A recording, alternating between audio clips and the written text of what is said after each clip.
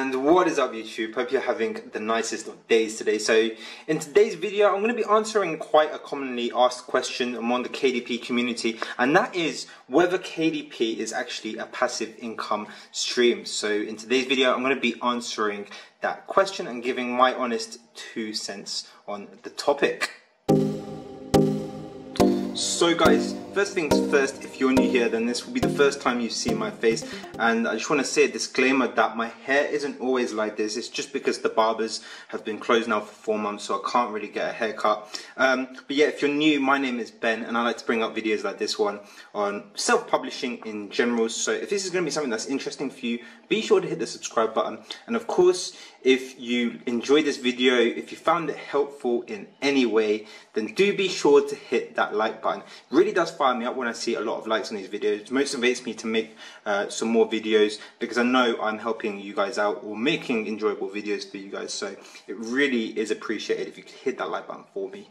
But without further ado, let's jump into the computer screen for the topic of this video.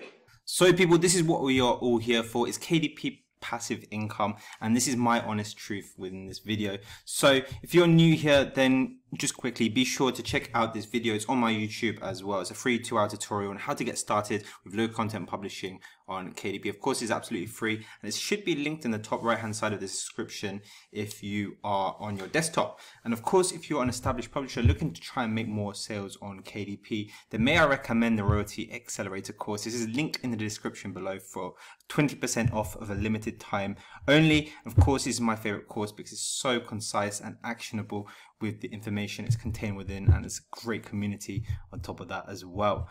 So with that aside, let's talk about what passive income actually is. So we're just going to establish a definition, and we just got the Wikipedia definition of passive income. So passive income is income that requires little or no effort to earn and maintain. So you can think of typical passive income streams as the stock market, real estate, rental income as it suggests below, and just generally businesses that don't require the earner to actually materially participate. So KDP is actually within that bracket. So actually, if we scroll down, it says on my notes that the KDP business model is actually passive income, and this is because you make the book once. So you design the book, you put all the content inside the book and you upload it onto KDP. So you do all the initial effort once, and then you get paid royalties for as long as your book is on KDP. And now this is royalty income. That's how it generally works, and it is regarded as passive income just by the nature of how it works. So yes, in the strictest of senses, your KDP business model is going to be passive income. Now, however, when you come to analyzing your actual business, so whether your publishing business is giving you passive income, is really just down to how you see passive income, and it really is kind of a blurry topic. It's not something that has one uniform definition across the whole board. It's literally just down to how the business owner sees it, really. So some people will say, a few hours a week worth of work would be passive. Some people might be more technical and be like, that's not passive income because you're still doing work a few hours a week. And you still have to be using your mental capacity to think about what you need to do within your business a few hours a week. So the definition differs from business owner to business owner. So we're just going to go over across a few case study examples of different people and their different publishing businesses that I have on KDP. So we're going to go over 4 people, and these are 4 hypothetical people, by the way. So we're going to go over person number 1 first. Now, person number 1 is called Atracarnis. So Atracarnis has a goal in mind. They just want to make $100 a month, and they're spending 2 months learning how to and creating great books. And basically they've not touched KDP since that 2-month mark. So this is hypothetical. This is kind of a weird case, but yeah, they spent 2 months learning how to do it, making all the books, getting them onto Amazon. They've not touched KDP since. And they've comfortably been making $100 in royalty a month. So therefore hitting the goal of $100 a month. So when I say comfortably making it, maybe they're going over. Like, the royalties are never the same month by month. Sometimes they fluctuate. So they're fluctuating, but they're well over $100. So that's what I mean by that. So the result of this means that their business is actually passive. If they're not putting any more work in and they're just getting $100 a month royalty or profit a month from their KDP business. And yes, this is passive. Chinnock came in wanting $100 a month and got it without spending any time working for it. So that's really good. If that's what you want through your passive income, then there's kind of a way to do it. I mean, I have seen people go to 100 a month with just 2 months worth of work. So it is doable. But it's not something that a lot of people choose to do.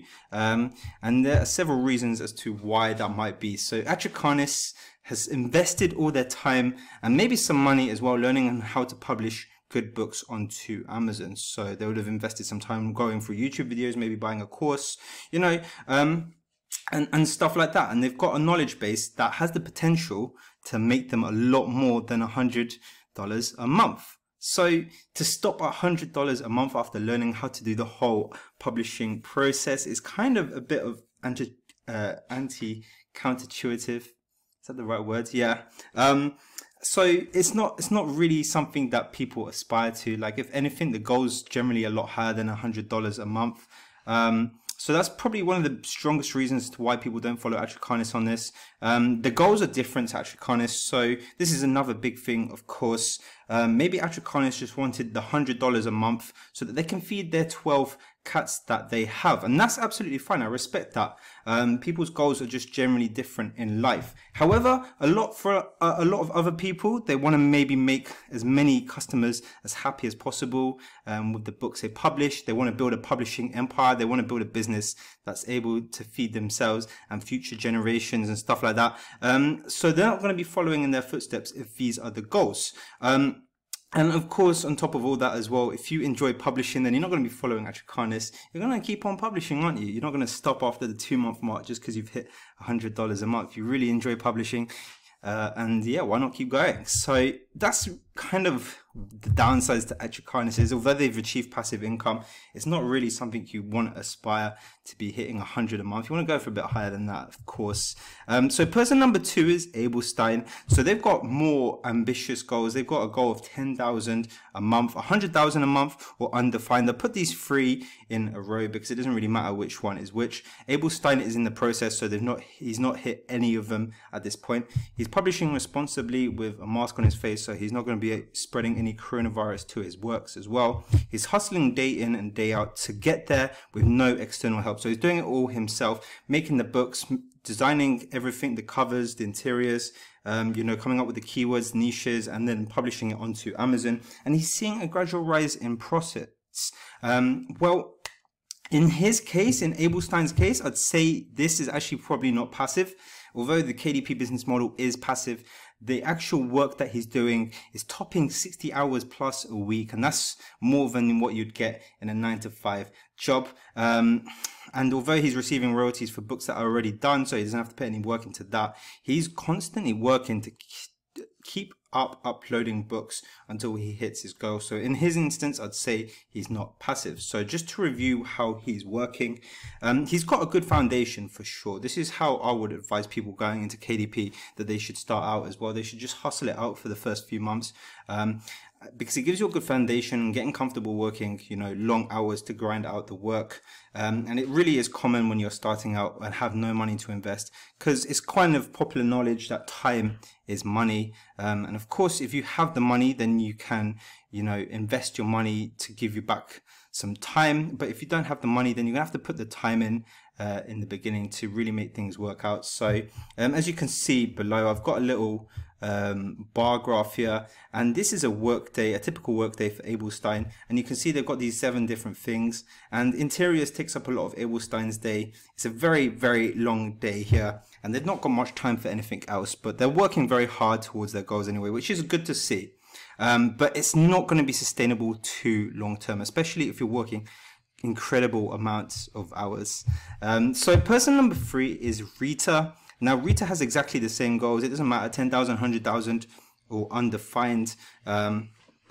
Basically Rita is working to get there, and she's not achieved any of those goals yet. She's hustling day in, day out. So the same as Abel Stein, but the difference is that Rita outsources book creation to her VA and her freelancers, and therefore does not create the books. She just literally outsources it to several workers that will create the books for her, and then she'll do the rest. So she'll make the covers, you know, upload them, etc., etc.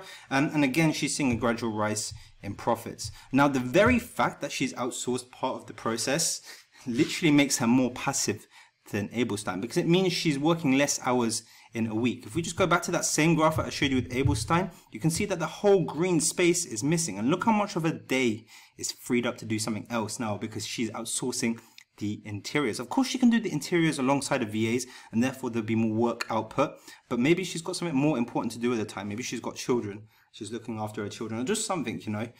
So she's more passive in the sense that she has to work less hours. You know, she's still seeing that people feeding the business by outsourcing. This is going to be a much better route for sustainable passive income than Atracarnis, whose aim was just $100 a month and has hit that with their own work, and they're not feeding the business anymore. They're just leaving the books up there in the hope that they make $100 a month every month. With Rita, she's constantly feeding her business with new books and stuff like that, and ensuring that the business is growing and growing and growing over the long term. So if books stop selling from her current portfolio and stuff, then she's always got more books to put onto the Amazon marketplace. So this is going to be more sustainable. And on the topic of sustainability, we get onto person number 4, who is called Cankersaurus. And Cankersaurus has exactly the same goals, 10,000, 100,000 a month. Undefined.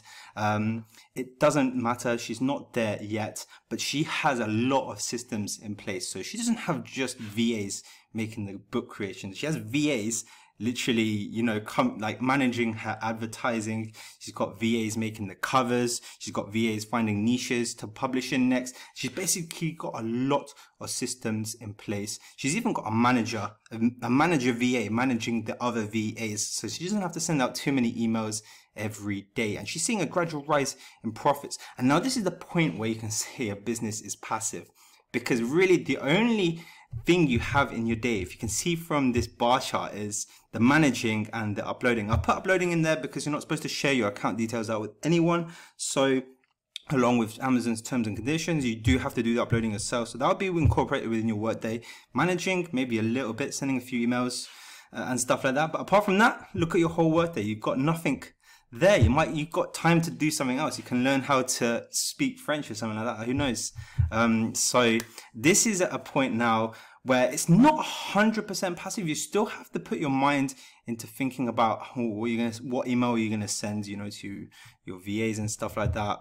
When am I gonna upload my books in the day? But generally, you've got a lot more time than both Rita and Abelstein did, person number 2 and person number 3. So that's how you build a KDP business to passive income. And this is going to be a lot more sustainable, as I said before, than Atracarnis, the first person who literally just aimed for 100 a month and just left it there. Because you're going to be feeding your business. And that's very, very important with KDP. So that's generally the 4 people. You want to aim for person number 4 if that is your goal of passive income. At the moment, person number 3, I'm at that stage. I'm still working a lot in a day, but it's kind of a process. The more money you make, of course, the more you can transition to person number 4 if you choose to.